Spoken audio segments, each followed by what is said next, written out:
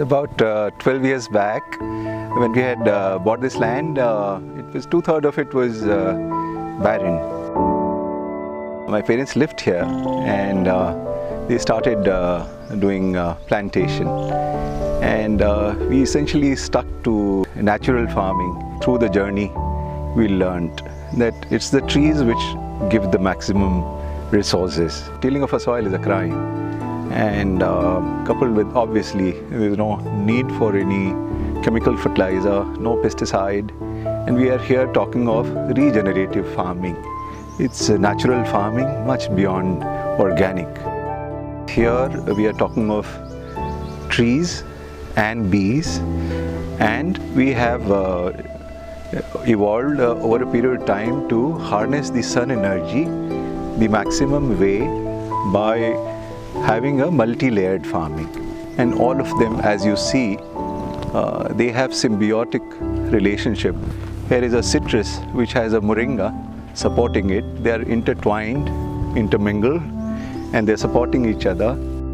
So we have neem trees on the surrounding. Most of them are laden with guduchi, this vine which goes on neem tree. That is as far as the surroundings are concerned. As far as the main field is concerned, we have moringa. Beneath that we have tuar, the cowpeas, and beneath that we have vetiver, and beneath that we have turmeric. And in other parts we have, in the last layer we have aloe vera and sweet potato. So here we see that every bit of sun energy which falls in the farm, so it comes first, falls on the moringa tiny leaves, filters through, comes to the citrus, filters through, comes to the tuar or cowpea, and vetiver, filters through, the last dying ray also falls on turmeric. So every bit of sun energy which falls is harvested. Comes the rains, we don't till the soil, every bit of carbon, which soil is the largest depositor of carbon after the oceans.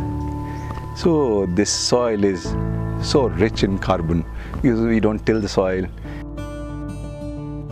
Before coming here, we didn't really know exactly what it was and to which extent it would go, but what we saw here was that natural farming is for us the closest imitation to nature. Here in this food forest is exactly what nature does, is that it grows a forest and then the food naturally comes out of it. Link between our life, our food and the forest, and so we realized this link there. So now being here, we have the real application of this, and I think we understood how we can imitate nature for better living, a better food. The crux of growing is that you have the biomass and the animal waste on the soil.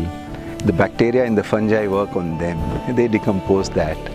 Comes the rains, which takes this decomposed matter deep inside the soil, becomes the food for microorganisms, earthworms and other small animals. But after this, with the help of the roots which are there in the soil, this matter comes back to the surface of the soil and becomes the food for the plants. We basically have built this food forest around bees and trees. The simple thing is that all they need is flowers and water. So here on this farm, we have ensured that round the year there are flowers for them.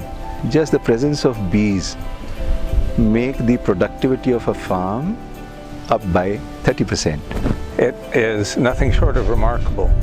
The ability to transform something which is really wasteland into a forest, and a productive forest, is unique insofar as my experience has gone. We are a part of a very intelligent system. So instead of putting our substandard knowledge to break that very intelligent system, we should try to follow that or mimic that.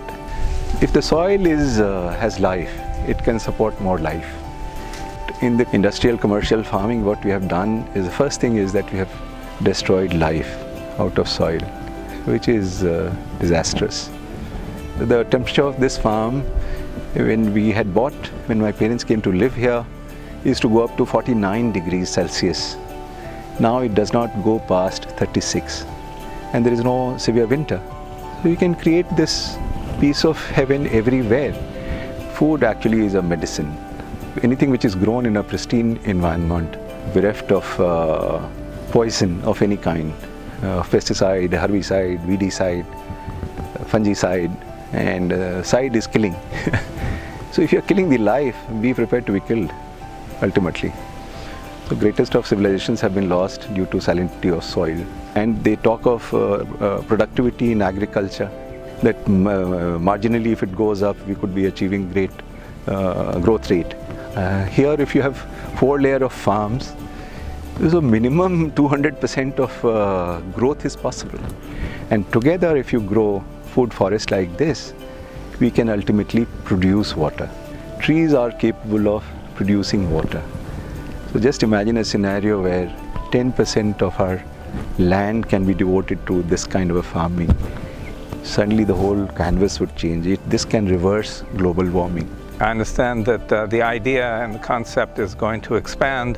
Hopefully it expands in many parts of India and creates a lot of green areas which are productive both for human beings and for the wildlife which exists here. Farming is not only growing.